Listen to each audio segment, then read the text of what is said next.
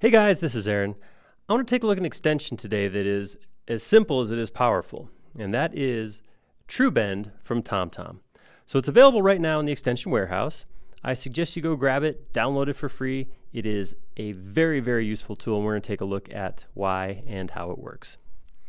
So basically, what TrueBend allows you to do is select grouped geometry. It does have to be in a group. Once I click on the TrueBend icon, and this is it, this is all of the UI by the way, this one button, if I click on TrueBend, I get a little bit of user interface. I get some breaks here. It's showing me this one piece is going to get broken into some smaller pieces, and I get a handle right here. If I click and drag the handle, it's going to bend that shape. So if I want to, I can type in a specific angle. If I look in the lower right corner, it does tell me that I'm specifying the angle right now. It's almost 180, but if I just type 180 and hit enter, it'll update the preview. So this is 180 degrees. At this point, I can hit enter to accept that bend, or I can right click and say commit or cancel. You can see I do have the option of turning the segments or the smoothing on and off. In this case, I'm going to leave those turned on and just say commit. And there we go. Boom, that is it. It just does that one thing. It bends across that front face there. And one of the really impressive things is this right here. I'm going to undo. I'm going to hop into this group and select this line and see that it is currently 8 feet.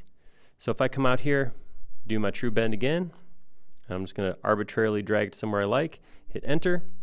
If I come in here and I do a group select, I'm trying to get only these lines on the front here. Make sure I didn't get any segments in the back. Nope. Look at what the length is. It's right about 8 feet. I say right about because, due to math kind of stuff, there's a little bit of maybe shortening or lengthening of these lines, but you can see it's real close. It's less than 1/16 of an inch off of 8 feet here. So it is a very cool thing that it holds on to that length and bends around. It does maintain that front line length. So that's another thing to understand, is that front line. So we have some examples over here that kind of dive into what that means exactly. When I'm talking about the front line, when I pick the group, it is this surface, the front of the container, that front line right there, that's what it's going to rotate about. So when I hit TrueBend, you can see that is the line that it uses. So I'm going to pull this out like that, and I'm just going to hit enter, and I'm going to go to this next group here, click on it, TrueBend, and look what happens. First thing I know, there's something different about this group because my controls show up on the back side. If I click and drag it, look what happens there. I'm going to go ahead and hit enter just to see that. It bent to about the same degree, but it bent around the back side. The secret here, I'm going to undo both of those, is that orientation. So if I click in here and look at the axes for this group, I can see the red line across the front here. If I double click on this group over here, my red line, whoop, is actually on the back side. So that means when I use TrueBend, this one is going to bend along the front, and this one is going to bend along the back. It all has to do with where that red axis is in the group.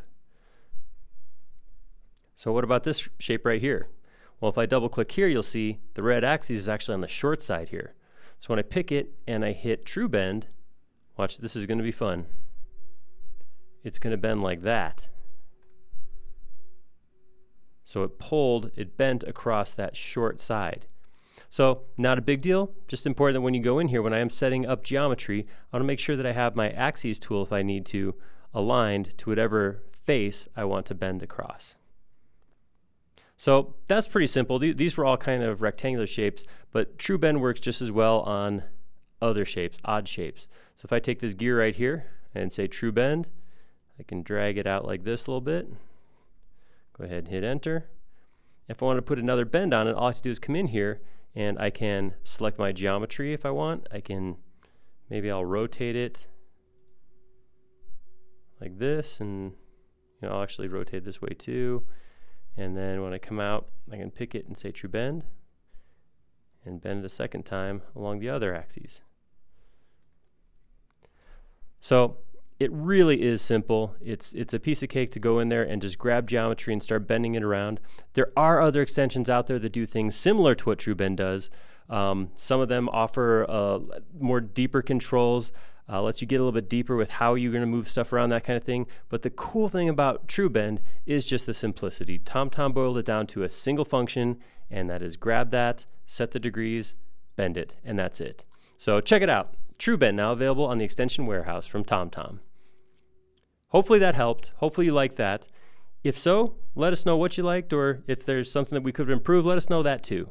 If you like it, go ahead and hit like, maybe subscribe, and you'll get to see the next video that comes out.